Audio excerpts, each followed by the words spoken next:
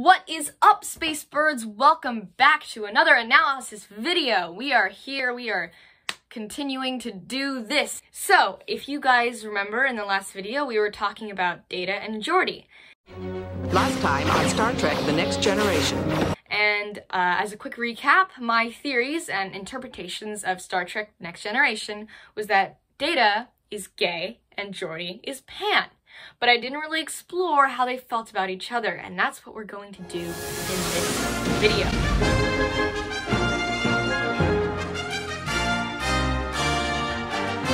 Let's just jump right into it, shall we? Let's go. All right. So, from the previous videos, which I recommend you watch first, the video is pretty cool, I have proven that it's possible that Data is gay and Geordi is pansexual. Now, what we've all been waiting for, are they in love with each other? Well, it's undeniable that these two spend most of their time on screen together. They work on projects with each other, solve problems, get into trouble, get everyone out of trouble, always stick together no matter what. Now, in The Next Generation, this is framed as best friends. And you might be asking, what sets their friendship apart from being just friends? Isn't that what all best friends do? Well, let's compare their relationship together with the relationships with the rest of the crew. Data has especially wonderful friendship bonds with Captain Picard, Riker, and even Worf, even though he does annoy him sometimes. Captain Picard has real respect and pride for how far Data has come in his journey, and Data has a respect and admiration for him in return. Riker, who always cares for his friends wholeheartedly, has an enormous trust for Data, which is returned. But at the end of the day, who does Data turn to when he's having a problem? Geordi, may I ask your advice? In a personal matter. Sure, Dad. Who does he share his deepest, darkest fears with? Geordi, have you ever had a nightmare? Who does he spend more time around than anyone else? He does care a great deal about the rest of his friends, but he always turns to Geordi. A really great way to look at how much two characters care about each other is what happens when they're taken away from each other. There's 2 episodes that illustrate this, but a great one is called The Next Phase. Geordi and Ro get sort of phased out of physical form, and everyone believes him to be dead. And who does this hit the hardest but none other than Data? There's just a lot of subtext in this whole episode. Listen to this, just right here, listen to this. By all means. Captain, I have a personal favor to ask. I considered Commander LaForge to be my best friend. I believe it is my responsibility to plan and conduct the memorial service. Why did he hesitate? What was he about to say? It's open to interpretation. Also, in this episode, Data says this about his friend. I never knew what a friend was until I met Geordi. He spoke to me as though I were human. He treated me no differently from anyone else. He accepted me for what I am. And that, I have learned, is friendship. Geordi really is the most important person in his life. He's everything to him. And while this show continues to insist that Data can't feel, I'm not sensing much unfeeling neutrality in Geordi's death. He gets hit hard. I mean, come on. But I do not know how to say goodbye. If that's not enough proof for you, let's look at the scene where they reunite.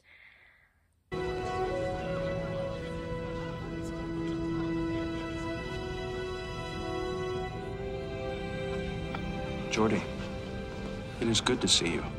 Thanks, Data. Never been to a better funeral. Come on, look at them. This doesn't really scream, oh, best friends for me. I don't know about you guys, but wow. Okay, now despite what I said before, this show doesn't always insist that Data is unfeeling. There are a few times when Data's capacity for emotions is actually questioned by the show, and not me, specifically by Beverly Crusher. One of those times was about Data's daughter, Lal, in the episode The Offspring, which I'm still crying about. Be there to nurture her when she needs love and attention. I can give her attention, Doctor. But I am incapable of giving her love. Now, why do I find that so hard to believe? The other time was about, you guessed it, Geordi. It was in the episode Identity Crisis, where Geordi gets infected with this alien parasite. Now, this episode is really wholesome, because there's other scenes where Data's visibly concerned for him and tries to help him stay safe and get him to rest when he works himself too hard. No interferometric patterns present. Damn.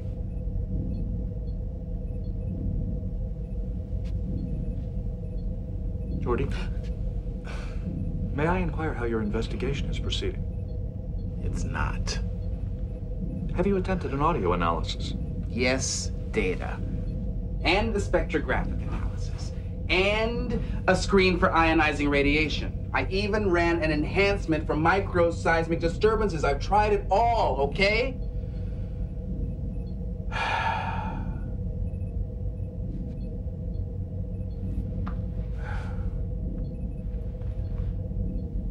I'm sorry. There was no need for an apology. Perhaps if you indulged in a brief rest period, you would be able to approach this problem with a fresh point of view. Yeah, you're probably right, Data, but I've got to keep scanning these records while I can. May I assist you? If I knew what I was looking for. Really, Data. I think it's just a matter of me going over it. Maybe finding something I forgot. I'll let you know if I come across anything, all right? Yes. Also, Data tries very hard to research what's wrong with him so he can fix it. Dr. Crusher knows exactly what's going on and confronts him about it. You're worried about Geordi, aren't you? I am an android. It is not possible for For me you to feel anxiety. Starfleet personnel have vanished. Others may be at risk. We must do the best we can to find out why. However, I am strongly motivated to solve this mystery. Beverly Crusher always calling Data out on his "oh, I don't feel things" BS. Data even agrees with her. One of the only times in which Data himself is unsure whether he feels emotions or not, and it's about Geordi, the person who he cares about the most. I'm going to repeat that. Data, who adamantly claims he doesn't feel anything, admits he feels emotions about Geordi. Let's let that sink in. Also, let's look at a scene from Phantasms, one of the most cursed Data episodes to exist. Aside from all the weirdness, there's a part where this girl, Ensign Tyler, has a crush on Geordi, and it's clear he's not interested. What's also clear is Data's complete understanding of what's going on with them. He actively tries to get between them multiple times and asks Geordi if he's ever going to talk to her and tell her that he's not interested. I'm learning so much just being around you. I'll tell you what. Why don't you help Farrell check out the deuterium cartridges? I'm just about to bring the warp core online, all right? Anything you say. Geordi, you do not seem to appreciate Ensign Tyler's enthusiasm. She's enthusiastic, all right. About me. I do not understand. She's got a crush on me, Data. You do not share her affection. Exactly, and quite frankly, it's beginning to get a little bit uncomfortable. I believe I understand.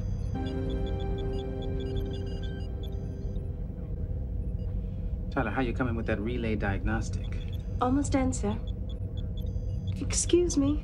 I need the plasma inverter. It appears Ensign Tyler still has a crush on you. It is clear you did not speak to her. No, Dad, I haven't had the time. Now, a best friend might not care if someone was attracted to their friend, might even find it funny. But I feel like we crossed the friend line a little bit at the sort of protectiveness that Data has.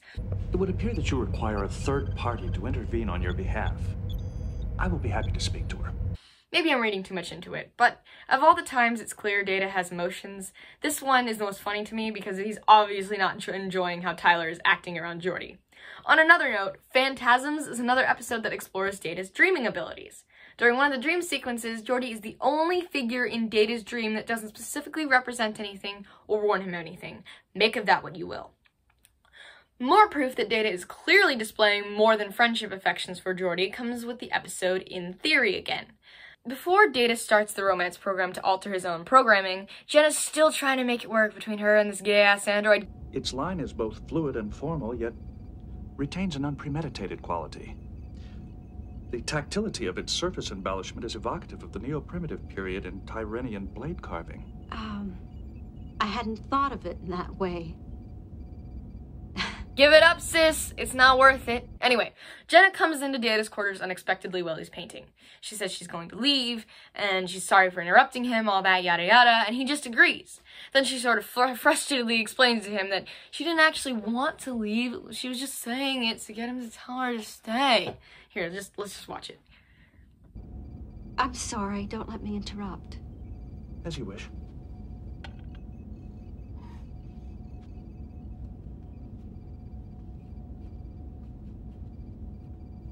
Data. Yes? The Book of Love, Chapter 4, Paragraph 17. When your girlfriend arrives with a gift, stop whatever it is you're doing and give her your undivided attention. I should not have resumed my painting. No. Despite your suggestion that I continue. Exactly. I have much to learn. This is probably supposed to be interpreted as, oh, haha, Data doesn't understand human gestures and cues, lol, that sort of thing, but skip ahead a few seasons. In the episode Inheritance, Geordi loses his mother, who was the captain of a ship that disappeared. Geordi stops by to Data's quarters, and this happens. Come in. Hey, Data. Still working? No. I've completed the adjustments to the interface. I am now waiting for Commander Riker to finish moving the probe. Do you need to be comforted? No. I was just passing by. I was wondering what you were up to. Are you certain you do not wish to talk about your mother? Why would you say that? You are no doubt feeling emotional distress as a result of her disappearance. While you claim to be just passing by, that is most likely an excuse to start a conversation about this uncomfortable subject. Am I correct? No, Data. Sometimes just passing by means just passing by.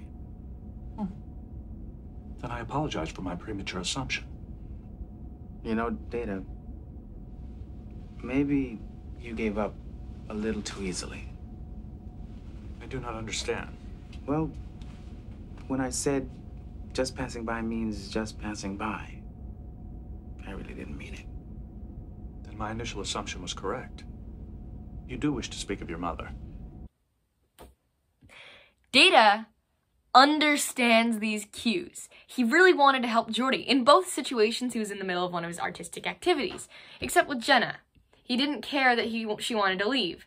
With Geordi, he prompts him multiple times to open up so that they can talk. Either we can take this as a Data learned from his previous interaction so not to screw up the next time, or we can interpret that Data didn't care for Jenna in the way he cares about Geordi. Either way, we have to admit that both situations point to Data caring for Geordi in a more than a friendship way. It's okay to have feelings.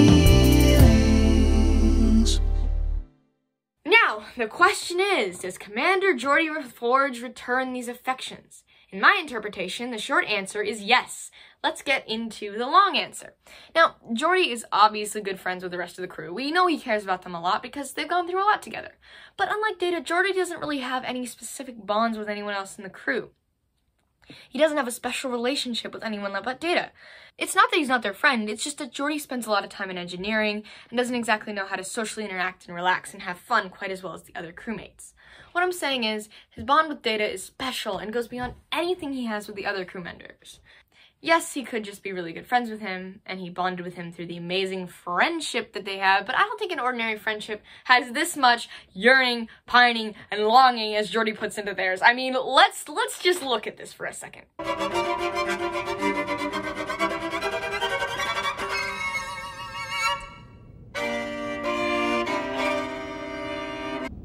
How's it going? I have not been entirely successful.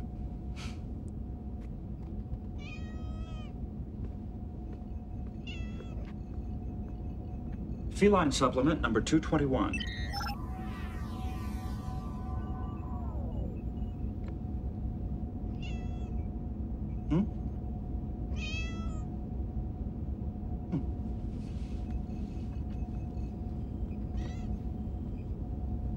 I don't know about Spot, but it seems to me your training is coming along just fine. Come on, let's go.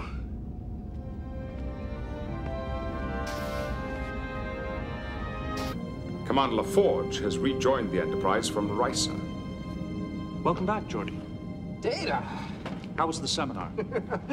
Very informative. I'll tell you all about it. When I heard the Enterprise had been ordered to the Creo system, I thought I might be forced to endure another couple of weeks on Risa. I'm sorry to hear you did not enjoy yourself. I was joking. Joking? Ah, forced to endure Risa. Your actual intent was to emphasize that you did enjoy yourself. Yes, I see how that could be considered quite amusing. I missed you, Data. The way he watches the music, the way he watches Data with Spot, the way he just listens to him, and he goes on about whatever he's thinking about the moment. There's even a part where Data asks Geordi if he wants to sit with him and listen to absolute silence. He says yes. This particular poem has a lacunae of 47 minutes. You may experience the emptiness with me if you wish. Thanks.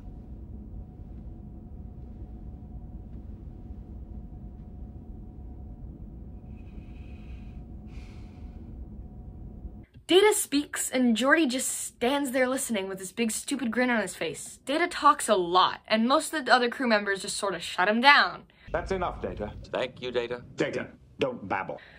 But Geordi never does this. He just enjoys listening to Data and being with Data more than anything else, even working on the warp core.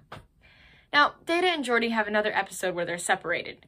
In The Most Toys, some dumbass collector tries to get Data in his collection and frames him in a pod explosion, making him appear dead to the whole crew. This impacts nobody more than Geordi. He refuses to accept his death, repeatedly tries to figure out what caused it, and even has nightmares about the occurrence that lost him his best friend. I keep going over and over the accident in my mind, trying to figure out what went wrong. I can see Data in the shuttle. Almost like I'm sitting there next to him going through the departure sequence. What the hell happened? Why didn't I see it coming? The reason I can't find anything is that there's nothing to find. I've run this analysis dozens of times over, and there's just no indication of any malfunction. No explanation at all. Oh, yeah, there's one. But I don't believe it. Pilot error. I know it's hard to accept, but even the best... Captain, it's not only hard to accept with Data, it's impossible. I mean, I can't even begin to calculate the odds. It's... Well, if Data were here, we could ask him. What are you suggesting, Lieutenant? I don't know, sir. It just doesn't make sense. Proceeding with departure. Enterprise Shuttle Bay 2 prepare for docking. Level 1 precautions remain in effect.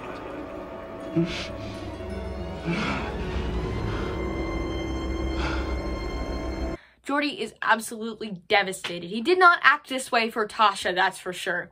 His losing Data impacted him more than any other character he lost. Also, Riker has something to say about the whole thing. For an android with no feelings, he sure managed to evoke them in others. Geordi has feelings for Data. This should be obvious by now, but it's just further proof that Data is the most important person to Geordi. But are these two actually in a relationship, or is it just longing? Well, yes, and also yes.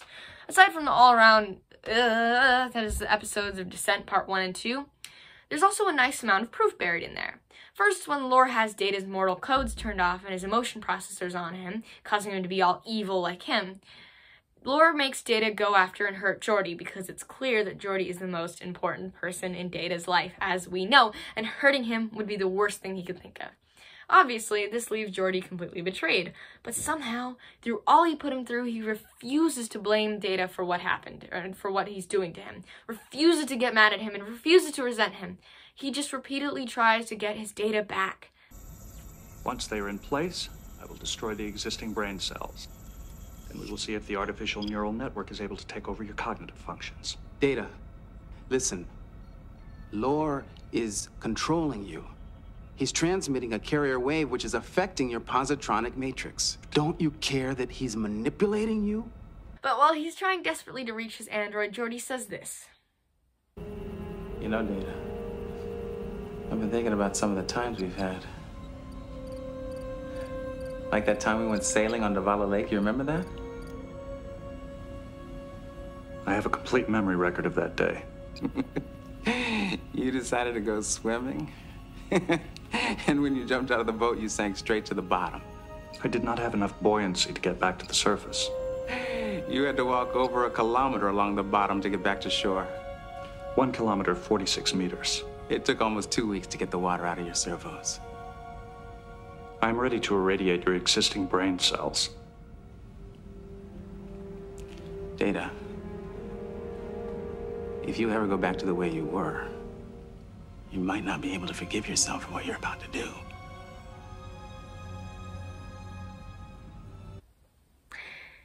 This is not only heartbreaking because it's Geordi trying everything he can to get to his friend, it also shows how deep Data and Geordi's friendship really goes.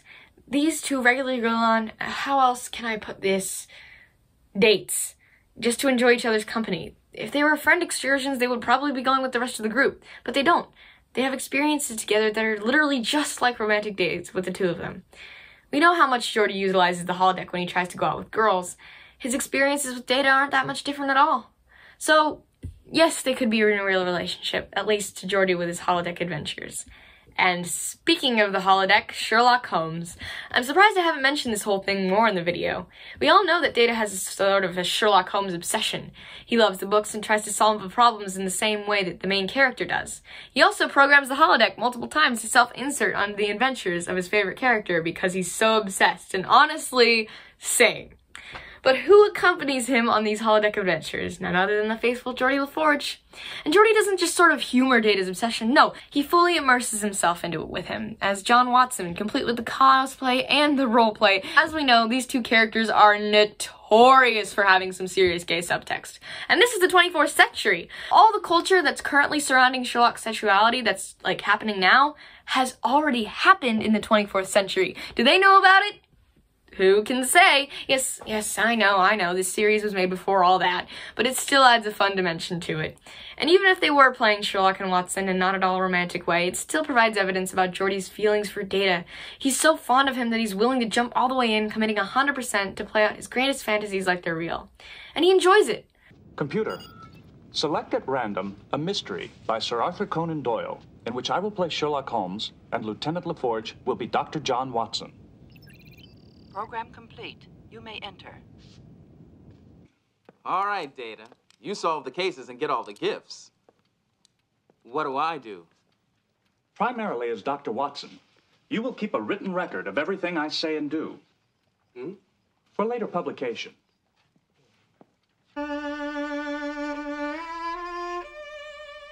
In the hands of some, the violin is a wondrous thing, equally capable of stirring the soul to the heights of bliss as to the depths of despair. But, Data, that's incredible. How can you play it like that? Merely throwing myself into the part, Watson.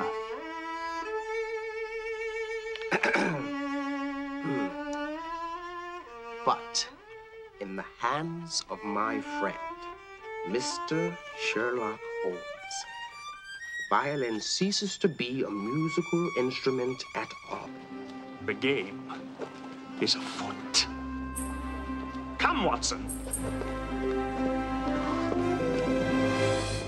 Our adversary, my dear Watson, is none other than... Geordi loves this. I refuse to believe he did this as a friend. Geordi was willing to follow Data to the ends of the ship, no matter what, because he's in love with the sentient android, who, as I proved earlier, shares these affections entirely. So, that's my take on why I think these two Starfleet officers from the next generation are in a relationship, or should be in a relationship.